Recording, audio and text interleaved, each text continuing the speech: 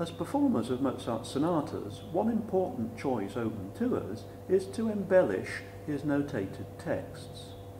For some of us, this has become a defining characteristic of our playing when we perform Mozart, and not just on the level of the individual performance, but as part of our general practice, that is, to intervene creatively to varying degrees when we engage with his texts.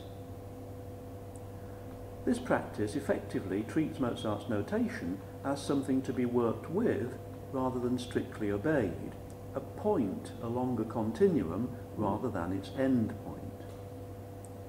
But wherever we are along that particular path of intervening with Mozart's notated texts, we do need benchmarks for questioning our own practice. That's the point I want to explore here within the first and second movements of the B-flat Sonata K570, composed in 1789. There's plenty of evidence from Mozart's own time supporting the intervention of the player beyond the notes on the page. And from the point of view of the modern player, the evidence is wonderfully contradictory. I'll look at two aspects. First, the question of where to intervene, and secondly, the nature of that intervention.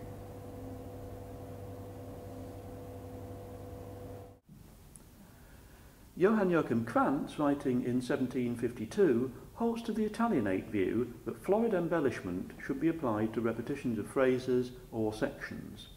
Typically, his advice is that wider intervals within a melody should be judiciously filled in with stepwise movement in shorter note values, and that important melodic notes should be highlighted by adding dissonant grace notes, so drawing greater attention to these moments. A good example within the slow movement of Mozart's K570 occurs in the second half of the first section, which I'll play first as Mozart notated it, and secondly with Italianate embellishments in the repeat.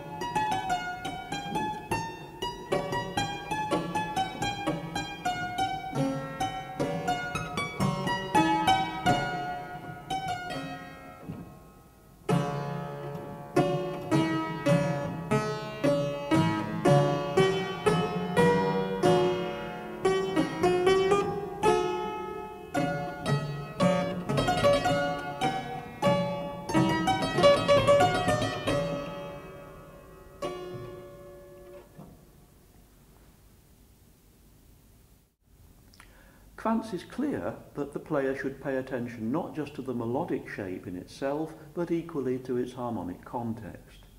The added melodic embellishments must always fit the prevailing harmonic successions.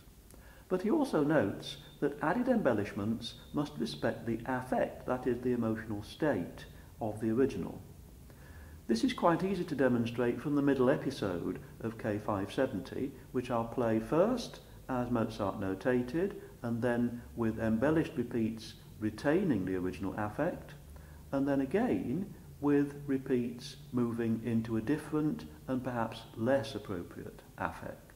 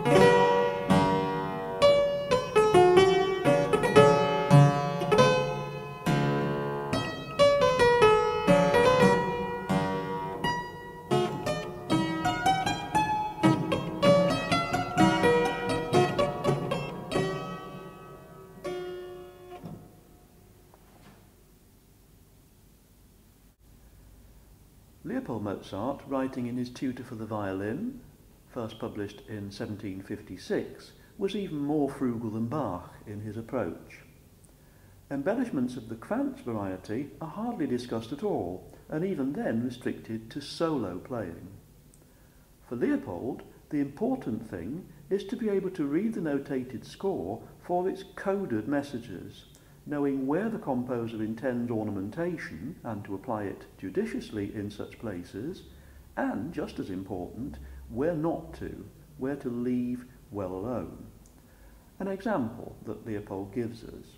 It's incorrect to add upper note appoggiaturas in places where the main harmony note is already preceded by an appoggiatura, thus detracting from the dissonant effect already crafted by the composer. A good example of this from the slow movement of K570 occurs in bar 23. I'll play this firstly as Mozart notated it, and secondly with added embellished appoggiaturas in those places where Mozart has already written in an appoggiatura, giving an illustration of the kind of inappropriate effect Leopold Mozart refers to.